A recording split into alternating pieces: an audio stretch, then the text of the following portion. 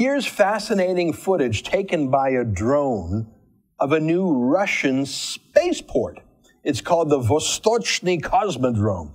It's not operational yet, but it's expected to start this spring. It's huge. Not just the launch facilities, but look at all the nearby support buildings. This is a major facility, and it's new. It's additional to what Russia already has. When was the last time NASA built Cape Canaveral? It's a bit of a trick question, of course. No need for a new Cape Canaveral. As you know, Barack Obama shut down America's space shuttle program in 2011. 135 missions the shuttle made. No more.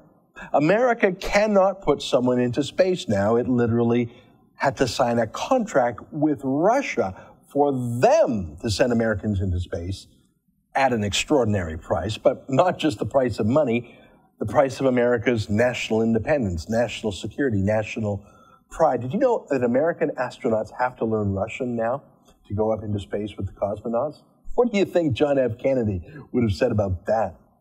But see, America has higher priorities now. Here, listen to Obama's appointee to run NASA, Charles Bolden, when he was first appointed.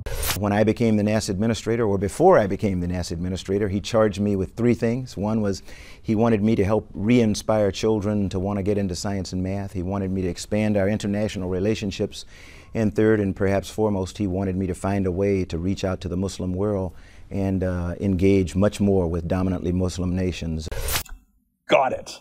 Well, mission accomplished, I guess.